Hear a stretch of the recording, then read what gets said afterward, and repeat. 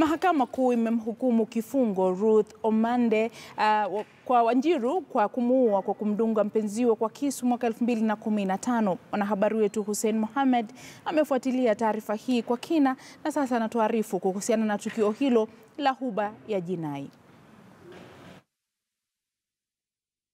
Saa chache baada ya saa 8, Jaji Jesse Lesit wa Mahakama Kuu nchini alikuwa tayari kuhukumu Ruth Wanjiru Kamande almaarufu Bigi aliyemuua mpenziwe Farid Mohammed. Familia yake mwenda zake Farid Mohammed aidha walikuwepo.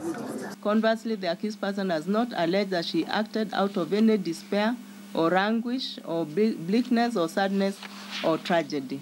Uso wake Ruth ukiashiria mustakabali na maono ya maisha yake, anadaiwa kumuua mpenziwe kwa kumdunga kisu mara 25 katika mtaa wa Buruburu, Nairobi. Papo hapo Judge Lesit akaamuru hukumu ya kifo. Person deliberately stabbed the deceased with the clear intention to cause him pain, suffering and death, and have taken into account that she stabbed the accused person 25 times. Now in terms of Gerezani, Ruth Kamande ni maarufu kwa mitindo yake ya urembo. Mwaka wa 2016 akivikwa taji la malkia wa gereza la Lang'ata. To, show other inmates that this is not the end of it. Akiwa na umri wa miaka 25 sasa, Ruth amekuwa gerezani kwa muda wa miaka 2 na miezi 9. Jaji Lesit ametaja kesi hii kwa kigezo kwa vijana. Sentence than the one prescribed would turn the accused person to a hero. I want young people to know that it is not cool to kill your boyfriend or girlfriend, even where you feel disappointed or frustrated. Don't do it. Nje ya mahakama, familia ya Farid Mohammed walituonyesha kumbukumbu za maisha mpendo wao. Licha ya ushindi huu, kovu bado zimewaandama.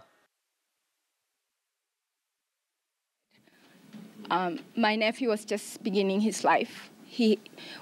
His grandfather was looking forward to him marrying someday and having children. On behalf of the rest of other Farid's friends, we feel that this is justice that finally has been done. Taifa la Kenya limekuwa likiwahukumu watu kifo, lakini hakuna aliyewahi kuuawa tangu miaka 1980. Kwa sasa Ruth Kamande atawasilisha rufaa katika kesi hii. Familia ya Ruth Wanjiru Kamande imetoka nyara na huzuni, upweke na uchungu isiyo na kifani.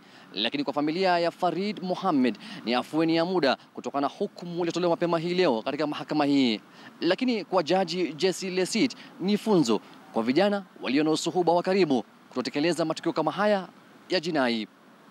Hussein Mohammed, KTN leo katika Mahakama Kuu Milimani.